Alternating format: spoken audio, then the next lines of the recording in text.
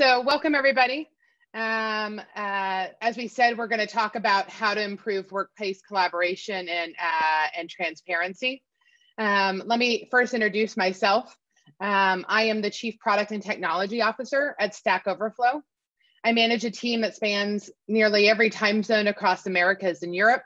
It was already 80% remote before the pandemic hit and is obviously now 100% remote. Fortunately for us, we haven't had too much of a change in the work habits, but we have had it in with regards to what everyone's dealing with. I've had over 20 years in the tech industry. I started at AOL in the 90s and have also spent time at WebMD, namely, and just before Stack Overflow, which I joined in January. Before that, I was at McKinsey New Ventures working on a product incubator. Outside of technology, my biggest passions are probably traveling and reading. Obviously, none of us are doing a lot of traveling right now, so definitely been picking up the pace on reading a lot of sci-fi and fantasy to sort of a bit of escape. Okay, so let's dig into what we're going to talk about today. I'm talking about the true cost of distractions in the workplace and how you can improve collaboration and productivity while being aware and cautious of the impacts of interruptions. So at the end of the talk today, you'll know the impact of distractions such as email, chat pings, and impromptu meetings, recommendations for reducing distraction and driving productivity, and 3 ways to improve company-wide or team-wide collaboration that both individual contributors and managers can implement. So first, focus is your most valuable resource. Let's talk about the underlying problems of distractions. You know, the technology that keeps us all connected has been around for over 20 years now, right? Instant messaging started over 20 years ago, but it's grown more mature. And as any industry matures, it helps you solve the easy problems and creates efficient industry standard solutions that improve productivity for everyone. That leaves the hard problems to solve, the big breakthroughs, innovations that create the next set of opportunities for us all to work with. And growing into a mature space means tackling the hard problems that no one's been able to solve. And as you well know, solving those hard problems requires real focus, right? Sustained focus and real attention. And the space and freedom to focus is what I believe your company's most valuable resource. Focus is being stolen from all of us every day. Your technology experts and other knowledge workers need uninterrupted focus in order to enter flow states, which is the mindset in which they bring their full suite of skills and experience to bear on the issue.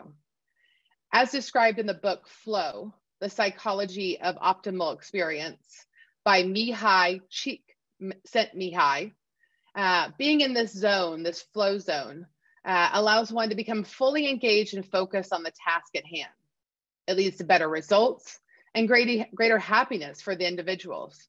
But it can only actually happen when you have the opportunity to fully focus on whatever lies before you. 47. 47 is the number of times the average person is likely to check his or her smartphone today, according to Deloitte's Global Mobile Consumer Survey. You know, I think it's interesting. I'll be really interested to see more data comes out after the pandemic, because I wonder if we're on the screen, the big screen more and the small screen less, but we're still getting plenty of pings and whatnot to pull your attention away from whatever you're on. And just like our phone, our chat and messaging platforms at work, they're all taking away employees' valuable time and attention. And interestingly enough, there's actually a biological incentive that only makes this worse for us. You actually get a dopamine reward cycle of constantly checking those messages or notifications and responding to them, right? I think it comes from a sense of like doing something. We all have a million things to do, but checking that message or looking at that notification feels like you've accomplished something, even if reality it's not actually anything valuable that's a priority for you. So think about that. 6 hours lost a day. Okay, this is real. There's actually a great, I think it's a New York Times article that highlights this. But another common disruption for those in the office can simply be a tap on the shoulder. For technologists, they're thinking of a whole lot of things at once, solving problems that require a deep understanding of the whole system, the specific situation they're dealing with, and they're trying to keep lots of information in their brains all at once. And a simple real tap or a virtual tap right in the middle of their thinking process can be disastrous. These pings, dings, shoulder taps have a measured impact on your productivity. Research from the University of California and Humboldt University found that workers can lose up to 23 minutes on a task when they are interrupted. And researchers at UC Irvine observed office workers in their natural habitat and found that on average, they switched tasks or were interrupted about every 3 minutes, okay? So if you're interrupted about every 3 minutes, and on top of that, it could take you up to 20 minutes to get back to where you were when you were interrupted, they could cost individuals up to 6 hours every day. That's crazy. When I first read this, I was just in sort of disbelief, but they put out the numbers and show you how to get there. Okay, so this is a great cartoon about why you shouldn't interrupt a programmer.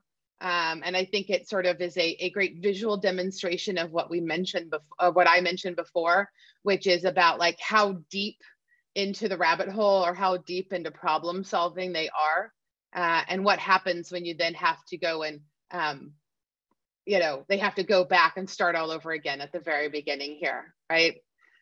So I thought you might enjoy that visual representation. So you and your employees feel all these distractions and these interruptions. All these interruptions lead to greater stress and anxiety. Depending on the task, productivity may not suffer, but interruptions may actually cause us to work faster, right? So we feel more stressed, we're under greater time pressure. We feel frustrated that we never feel like we're actually getting the things that we want to get done completed. It takes more time and more effort to complete the same amount of work with interruptions in the mix. In the longer term, enduring regular interruptions, which can be up to 85 a day, can definitely cause decreased job satisfaction and burnout. And I think a lot of us are feeling that right now, even if we're not in person. Knowledge workers who are interrupted in a counterproductive manner are significantly more stressed. They have higher levels of stress, frustration, mental effort, feelings of time pressure, and mental workload. And that's from a Fast Company article if you want to dig in a little bit more. Stress and anxiety form a feedback loop, which can cause attentional problems like difficulty concentrating, right? Without the ability to focus on what you're working on, you may forget steps or not remember solutions you've already found, right? Anxiety has been linked to memory lapses. And if you're constantly forgetting the information you received from chat messages that interrupt people, you may end up having to interrupt them over and over again to try and get that answer again. You also may be more likely to, through skipping steps, and actually cause problems just because you're so distracted and stressed. And companies keep giving us more opportunities for distraction, right?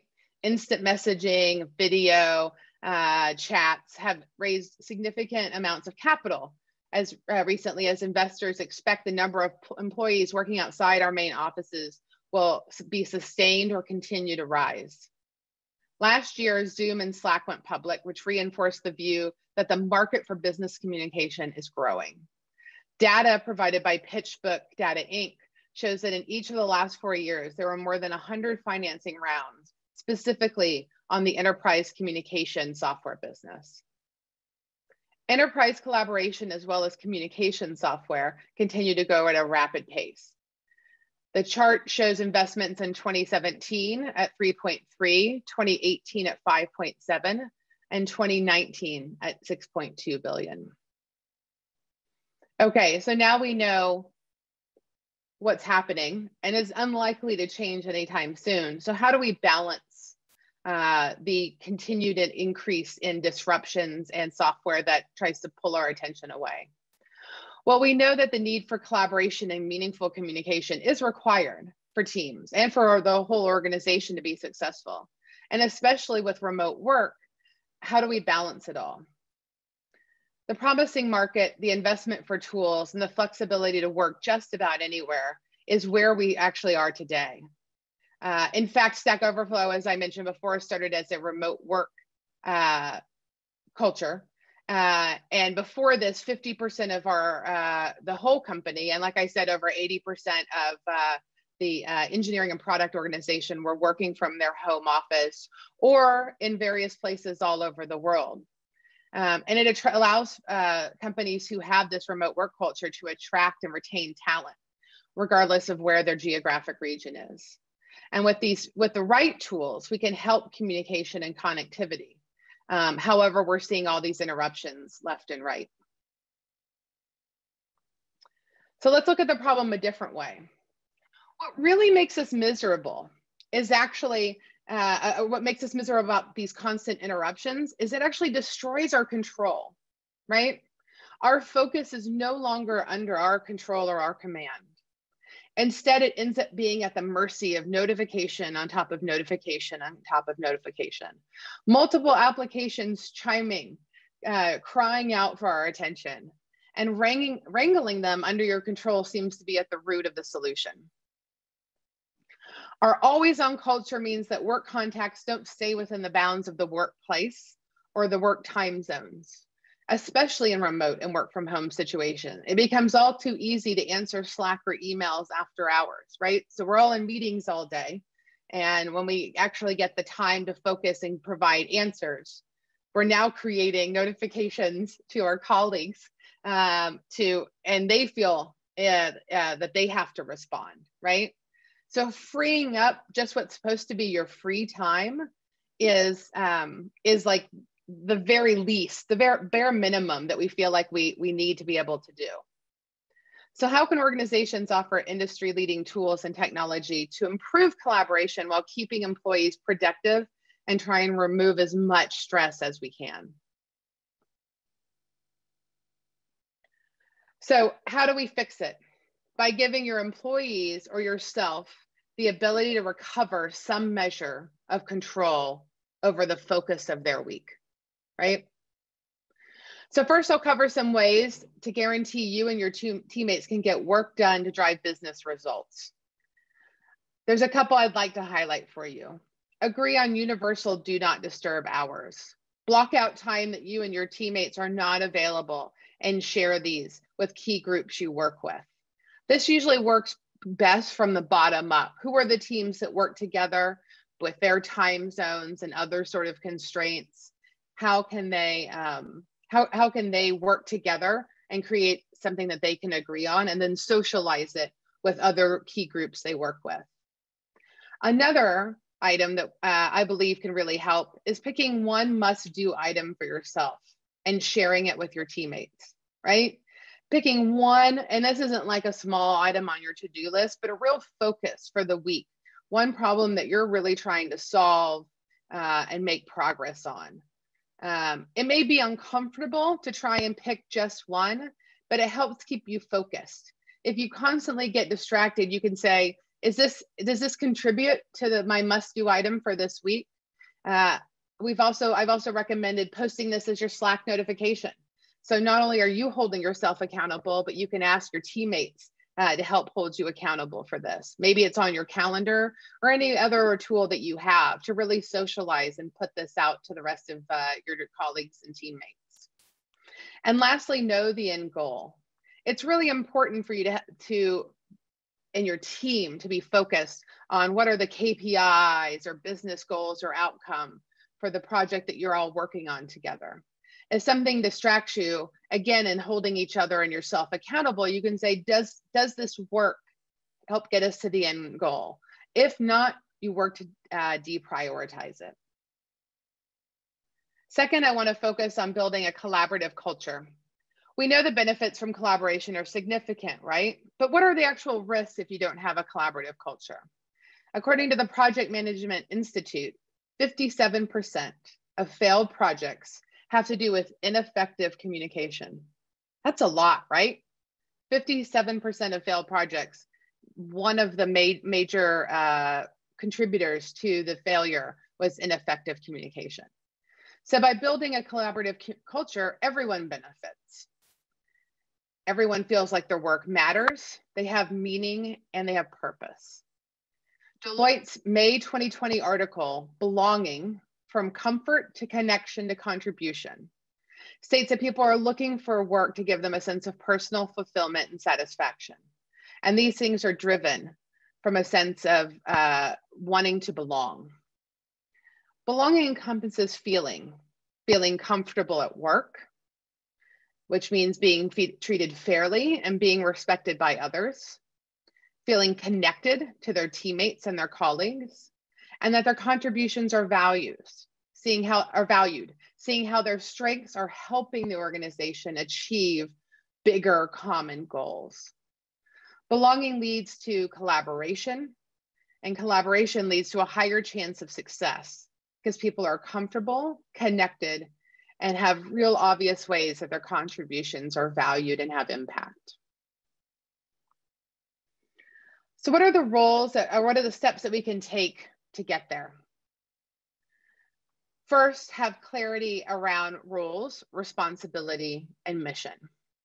Having everyone on the same page about roles or who does what on a project can help avoid communication pitfalls and failed projects. Clarity around the roles and the responsibilities helps minimize constant questions or impromptu meetings to determine who owns something or who's got it first, who's handing it off, or to have to impromptu develop a one-off process for that specific project to help get things moving again. Ensuring there's little overlap in responsibilities, a clear process, and the ultimate goal, or what I like to call success criteria, is really important. So then how does this ladder up to the larger organization? Well, you need to have a set of strategic initiatives across your organization to help enforce clarity. For example, at Stack Overflow, we have 5 strategic initiatives or goals we set out for 2020.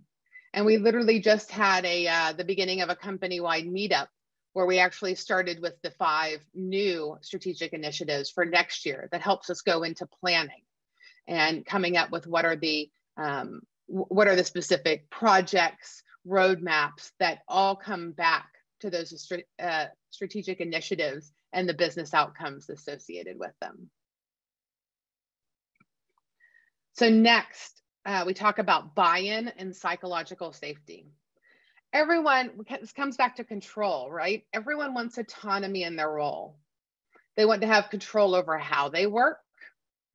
They want to feel like they have the ability to speak up when they have new ideas or innovative solutions to bring to the table. We need to ensure employees feel trust and confidence to build the psychological safety they need to express new ideas, suggest new ways of thinking, and to build the relationships they need to solve the complex problems we're all facing every day. A safe environment in which an employee can speak up with their ideas or solutions leads to more productive collaboration time. This results into less one-on-one or intimate brainstorming session that can eat into your day or your working blocks. It allows people to compose their thoughts or ideas before they present them without fear of interruption or immediate challenge. And it also allows us to have more asynchronous collaboration. We all know that in-person live is not the only way to collaborate. Research from Google showed that a well-organized team that collaborated and had individuals on the team who felt psychologically safe were much more productive and impactful. It reduces the possibility of leaving the company. It reduces the possibility of the individuals on the team leaving the company, increases the likelihood of using diverse ideas or solutions. It helps bring in more revenue And the teams tend to be twice as effective as others in actually getting their job done. Equip employees with just the right amount of information. I think as someone in a manager or leadership role, you know that, right? Employees can only take so much information as well as interruption. And we already know what the cost of distraction is. People need to work longer periods of uninterrupted time to do their best work. So as a leader or manager, what you really want to do is make sure that people have the right amount of information to do the role that they need to give them that autonomy and that control, but not so much that they're overwhelmed and they can't sort through all the information they have to try and get the information that's really relevant to the project or the problem that they're working on. So how can we implement these ideas as, if you're an individual contributor? Well, clarity around roles, responsibilities, and missions. Ask for it. Ask for clarity, offer clarity to others, start having conversations, right? I think it's really important when you start a new team, or when you start to, maybe you have growth and you have to split into smaller teams, like in product development roles, and you need to clearly carve out what that team has ownership for, what they're responsible for, what kind of decisions they have autonomy to make within the team without having to go up or outside to get buy-in. And I think that's really important, right? And so, you can start even as an individual within your team. Here's what I'm focused on, right? What are you focusing on? Start small, but you can extend that from yourself within the team, for your team with other sort of adjacent teams, to try and establish that. And I think it's really important at the end of meetings or collaboration sessions that you sort of really clarify ownership and next steps, right? So Beth, you're taking on, the first action item, when are you going to come back to us with an update, or when do you think you're going to be finished? Just asking those questions helps create more clarity around others, which means you don't have to have lots of follow-up sessions or interruptions to try and get that information after the fact. Buy-in and psychological safety. Agree with your teammates that you'll all be open to each other's ideas. Give each other the space and time to compose their thoughts or responses. And it benefits everyone, not just a few individuals. We all think differently. We all work and communicate differently. And so, agreeing, that we're assuming best intent, agreeing that if someone asks for a little more time or space, to give it to them, is really important in sort of that creating that psychological safety. Add a call out on a document at the start of the meeting or within a discussion thread, right? That says very openly and very clearly, collaboration space, all ideas, thoughts, and perspectives are welcome. You can also establish a tone for written communication. So there's one person here that I work with a lot at Stack Overflow, and she calls out, whether it's verbally or in a document, that she's going to poke at someone's idea when she's going to challenge them in a constructive way. Her calling out that poke is meant to be an indicator that there's no malicious intent in her challenge. She's just trying to open up to discuss around the idea, to understand, the strengths or any gaps or weaknesses in it, so that everyone really understands it, and that we've really explored any idea to make sure that everyone's on the same page. So to recap, there's real productivity costs to losing focus, and it's a major impact to everyone's well-being and our level of stress. You can protect your team's focus on a daily basis by agreeing to universal do not disturb hours, picking one must-do a week and sharing it widely, and making sure that everyone on the team knows what the end goal, they know what success looks like. And you can implement company-wide or team-wide approaches for focusing on, for improving focus and collaboration, such as clarity around roles and responsibilities, buy-in and psychological safety for your team and work environment, and making sure that members of the team have just the right amount of information to be able to have autonomy, but not so much that they're overloaded. So that's the talk. I'm happy to take questions. I think we have some time. I'm happy to take questions if you have any, or want to reach out asynchronously as well. Yeah, thank you, Teresa. I think there are some questions on the Q&A. Do you want to look at them, or I should read them out? If you want to read them to me, that would be great. Okay, fine. So the first question is, did much of your research come across, and you may have touched on this, but I had to step away. So, okay, do much of your research come across meetings versus should have been an email? Yeah, I think we didn't focus on it when we were doing the research for this specific talk, but you know, it's something that, you know, in multiple organizations that I've joined before, one of the sort of conversations that we often have is, you know, what I call meeting culture. And I think it's, you know, it comes back to the larger distraction, right, that we keep talking about. But, you know, I think, you know, what's really important is to come up with a meeting culture, right? And that can be everywhere from, like, you know, I once did one that was sort of a decision flow chart, right? What are you trying to accomplish? Are you trying to get everyone on the same page? Are you trying to inform them? Are you trying to make a decision, right? Are you trying to get a group of people to commit to a plan, right? And then as a result of that, you have suggestions about what you should do. Like how, like, okay, now you know what your end goal is, and how should you put together a plan, you know, to optimize for people's time, and also to make sure when you have a meeting, they're really engaged and that people come prepared, right? So should there be agenda beforehand? Should there be pre-work, rather than the pre-work actually happening live in the meeting where not everyone needs to be there for it? And so I think there's a lot of things that we can do, but I really like, you know, helping to answer that. You know, I think we've all seen that, like we've all talked about, you know, walking away from meetings that we all were like, yep, should have been an email.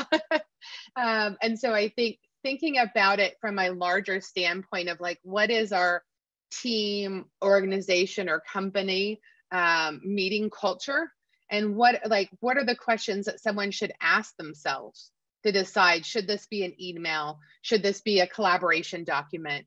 You know, should this be a meeting? Should this be a series of meetings?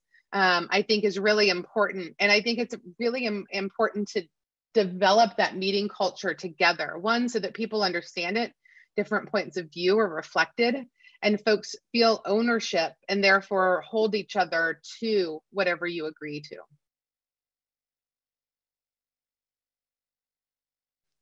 Okay, thanks for that answer, Teresa. So the next question from Becca, she says, the largest distraction when working in the office is the open workspace. The visual distractions are nearly constant. I can't turn off or limit the people sitting or working near my desk. How do you suggest we focus and produce in these open workspace environments? I think it's a huge challenge. And, you know, I have lots of friends and colleagues in the tech leadership space, and we talk about it all the time, right? There's all these articles written why open workspace is not ideal. It's not ideal for this focus and everything. And I'd make a couple comments here. One, I think at the very least, you know, noise canceling headphones, putting on bigger headphones. What I've seen is it's a real visual indicator to folks that you're focused and a bit heads down. And I've seen people be more reluctant to come in and sort of do the tap on the shoulder to try and interrupt you. I've seen folks use sort of like some sort of visual indicator, maybe different colored cards that they put up to sort of show when they're sort of heads down in the work versus, like, you know, maybe just answering emails or chatting or doing something that's more disruption friendly. But overall, what I'd say is I'm really interested, right? I think in the tech space, a lot of companies are looking at going, virtual, more remote, sort of permanent, or much more supportive of remote work environments. And I'm really interested to see what's going to happen for workplace environments, like how it's going to evolve as we start to tear out cubicles and rearrange these to add more flex spaces and whatnot. And my hope is that maybe some of the sort of ingrained, like we always have cubicles and everything, could really be helpful. I think, the visual distractions, higher cubicles are better to try and not have that. To Rebecca's comment on there, as you can see them, right? You can see them out of the corner of your eye, or you can see them making eye contact down the row. And all I can say is that I really do hope that as a result of what's going on with the pandemic and so many people working remotely, is we start to really rethink office space.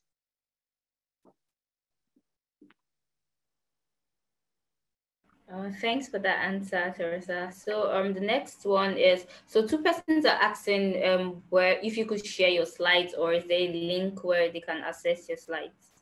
Yep. So I'll work with my team and figure out how we can share those with you all. Okay, so the next question from Troy. How do you establish universal D&D when different time zones are present? Yeah, I think, like I said in the talk, I think it has to be from the ground up, right? So we have teams that have various time zones, right, spread across within a Scrum team.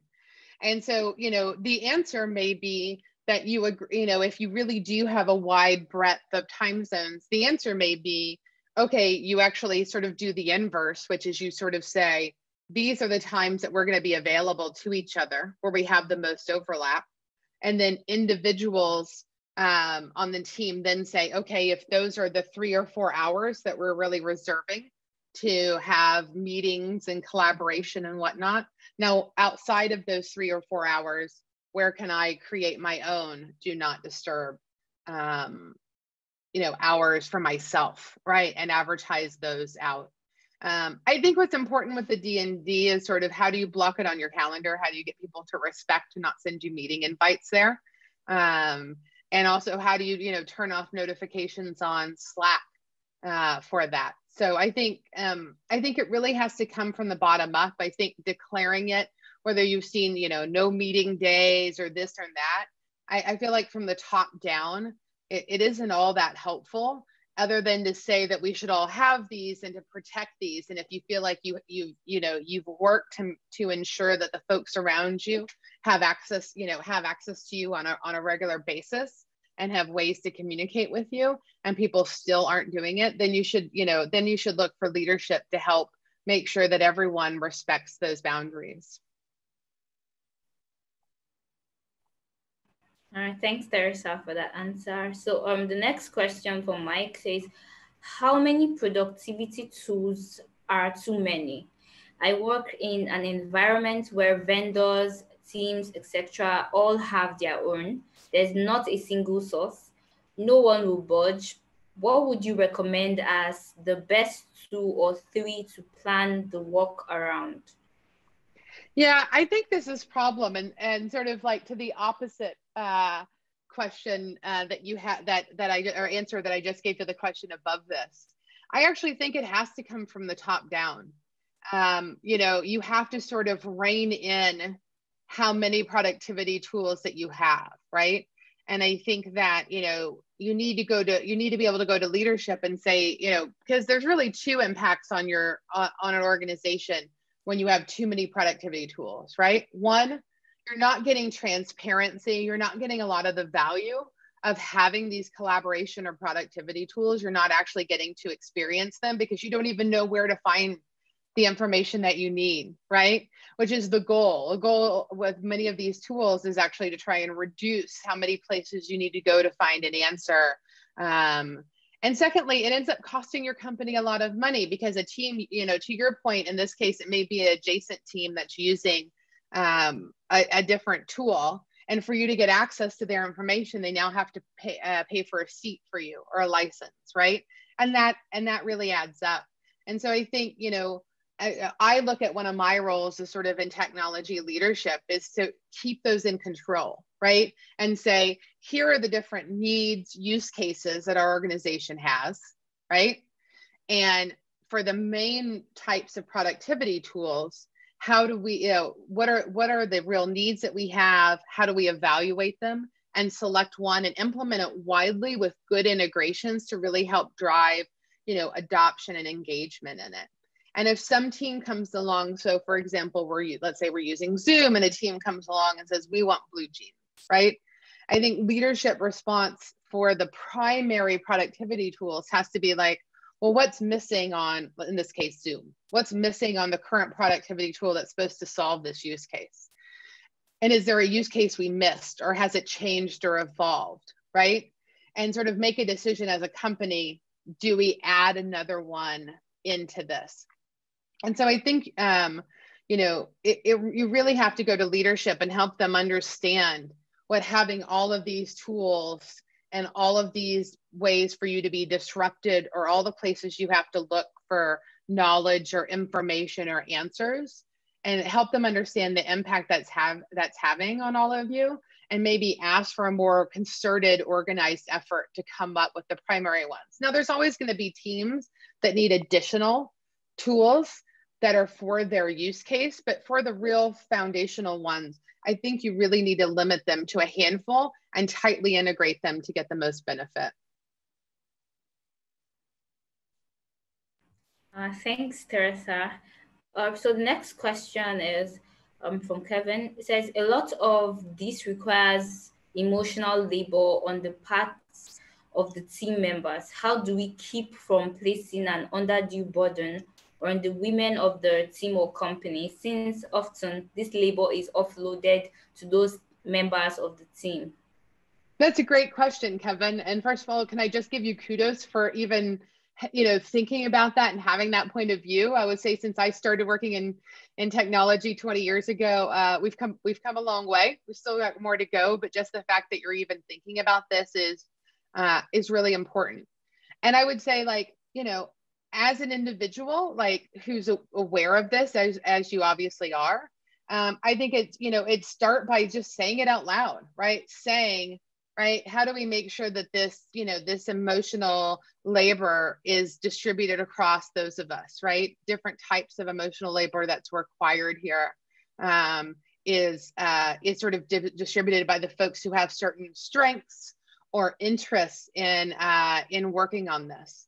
It's just like I always say to a lot of my my male colleagues are, if you see something that's sort of unfair due to whatever reason to a specific group in the team, someone who's in the group of the majority speaking up, calling it out and talking about it goes a huge way towards making it than someone of that underrepresented or minority group in the team sort of trying to stand up for themselves. So I would say I would start with just, saying it out loud, acknowledging it, and then trying to be really thoughtful as you plan out how you implement this work. Thanks, Teresa. So the next question is really actually very important to me too. So so do you have any recommendations on how to better manage interruptions from tools like Slack? I mean, it's hard, right? I would say a couple recommendations I would say is use your do not disturb on Slack. Don't feel like, don't set people up to expect that you will respond to a Slack message day or night. Also, one personal thing that I use, my operating model that I share with people when they first start working with me is actually to say, if you have a question, reach out to me in Slack. If you actually need me to take an action, right? If you need me to do something, follow up on something, please, please like send me an email, because I'm not like Slack is not where I manage all of the work that I have to do and what I need to do. And if you Slack me asking me to take an action on something, it's unlikely, it's likely that it'll get missed, because I'll read the Slack message and then the notification will go away and I won't remember to come back to it. And how I like work to train folks is actually to, when they actually do Slack me with that, I'll respond to them and go, can you please send this request to me in an email, right? So I can manage it and prioritize it appropriately. So I think some of it's just training folks and setting expectations. I always say that a huge amount of my job day to day is managing expectations and building context. And I think in this case, giving that context of how I use Slack and how it works for me versus how I use email is important. And also setting expectations with the team of like what hours I'm going to be less likely to be available. We have, you know, a lot of like away from keyboard messages on team Slack groups where folks say, I'm away from keyboard for an hour, right? I'm making lunch, I'm going for a walk, I'm working out, right? I'm helping my child with their homeschooling or whatnot. And so really, you know, saying that out loud, letting people know when you're done for the day in those groups. So I think really about managing expectations with your team can be really helpful there. Yeah, thanks, Teresa. So I usually make this joke and I'll be like, what if Slack had a function where you could see that someone has read your message and hasn't replied? Then people will just find a workaround around it, like they do on, you know, on iMessage and whatnot, right? Yeah. Yeah. So the next question is, okay, reality for a lot of us is we are a small team and have to be available for emergencies when they arise, while working across the country and having different work times, even on the same team. So while I want the team to have a dedicated work time, if we do need to address an emergency or an emergency chat or email, how do you suggest we filter those through while keeping the more general informational notifications quiet? That's a great question, right? I think, you know, all of these situations assume certain ideal scenarios, and that's not actually how we all work, right? I think one, to come back to expectation management, which, you know, my team thinks I come back to a lot, but it would be agreeing with a group of what is an emergency, because I think it becomes, if the best way to get a hold of people is by declaring an emergency, then everything becomes an emergency, right? So I think, you know, I would say start with what is an emergency? What is it? What is the sort of impact or risk, or sort of what are the clarifying characteristics that say this is an emergency? And then maybe it's a different Slack channel that you have, or a different way, right? A group text message, maybe it's something else that you use in those true emergencies, right? To convene people, to notify them and convene them to work through that. I would say, you know, bring it up with your team and ask, right? You know, we all want to have more focused time and less interruptions.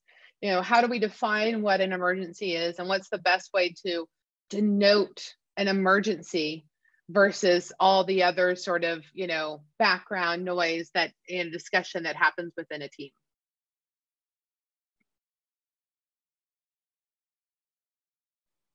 Question is, I work with a lot of people who are used to having a meeting to discuss the schedule for a meeting. How do I convince them that just an email will be fine? Yeah, I think this comes back to what I said earlier. I said, I think you have to get the group to come together and figure out what that meeting culture is, right? What is the meeting culture that you want to have? What is the right time to have a meeting?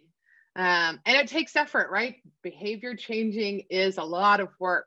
But I think first what you have to do is get buy-in, one, that it is a problem, that we're wasting folks' time by, you know, by having unnecessary meetings, right? So step one, acknowledge there's a problem, right? Step 2, get everybody's, input and opinions on how we can improve the situation, right? What are the steps, decision making that we can have to do this, then get everyone to buy into this, and then to hold each other accountable, make it very visible, right? Make it a part of a meeting planning process that you have to put in the meeting. Here's the agenda. Here's what, the outcome of this, the intended outcome of this meeting is going to be, to try and get folks through there. And I think that wraps up my time, right? I think that came out just perfect. Yeah, so I think you have just 1 minute. So there's one more question you could take the answer in 1 minute. So how do you best encourage participation in meetings from those who are naturally quiet or need more time to process information? So for the naturally quiet, I feel like that's not me, as you can probably tell. I'm actually an extrovert in technology, which tends to be more unusual. So I think then those of us who are the extroverts, who tend to lean into the conversations, need to ask other people's opinion. We need to pay attention and ask folks who are more naturally quiet or haven't sort of spoken up, what do they think, right? Any concerns they have, right? I think we have to ask, right? And then making a psychologically safe place, we sort of need to make space for them if they don't feel like there's already space from them or for them, or they're not already naturally inclined. I think when it comes to needing more time to process, I think you need to ask that, like, if we're trying to make a decision or whatnot, we need to say, are we ready to make that decision, or do we need to go gather information, or do people need to do some analysis, right, on this, and ask those questions rather than just assume that everyone's ready to go forward. And I think that comes back to the psychologically safe place that we all think and work and solve problems slightly differently from each other.